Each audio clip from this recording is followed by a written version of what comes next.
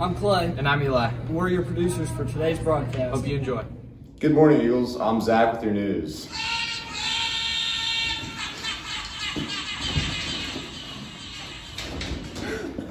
Attention drivers, you must have a parking pass displayed in your car. Officer Marvin will be issuing tickets next week for those who do not. You can pick up a form outside the office to get a pass. Today is Decades Day, and Connor rounded up some people to find out about their costume. Thanks, Zach. I'm here with a couple students who got dressed up for Decades Day. So what inspired your guys' outfits for today? My girlfriend told me how to dress up like this. What inspired yours? I just thought it was unique, and I didn't think other people would dress up like this. It's nice. And what inspired yours? Pinterest. That works. I just saw this outfit at Spirit Halloween and thought it was really extra cool. So. All right, that's cool. That's all for now. Stay groovy, Eagles. Thanks, Connor. Today in SRT, students will be voting for homecoming court. Seniors will be voting only for the king and queen, while underclassmen will vote for both their class and king and queen. Senior candidates are Anna Carterman, Janae Seacott, Gwendolyn Clark, Eden Ritchie, Mallory Schwer, Michael Bilby, Wyatt Bilby, Jonathan Chimbanda, Titus Hill, and Max Martinez. Tonight, there will be a spikeball tournament at 6. 6 teams will face off against each other. Make sure you have come to cheer on your favorite teams. That's all for your news. Now over to Hunter with your sports. Thanks, Zach. The boys tennis team shut out Pendleton Heights 5-0 on Wednesday night in the Indoor Tennis Center in Pendleton. Junior Owen Best went 6-0 and 6-0 in number 2 singles to lead the way. The varsity improved at 9-5 overall and 6-0 in Hoosier Heritage Conference action. The JV team won 3-0 to move on to 13-1 on the season.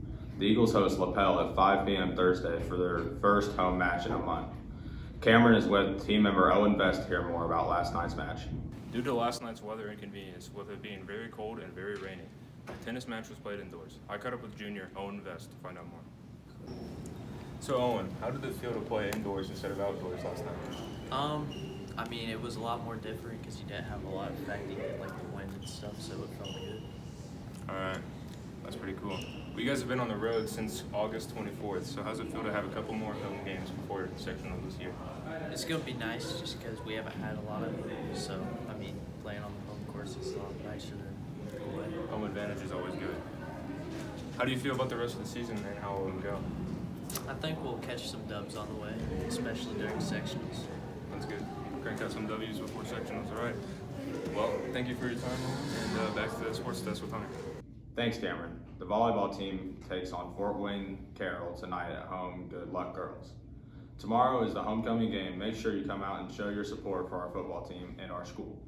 The boys soccer game against Greenfield Central was rained out last night. The game has been rescheduled for Monday at home. If we win, we will take possession of the traveling Victory Bell. That's all for your sports. Now over to Mason with your weather. Thanks, Hunter. The chilly weather will continue today with a high of 59 and a low of 47. It will be mostly cloudy with some rain showers possible. It will heat up into the high 50s as you walk out of school.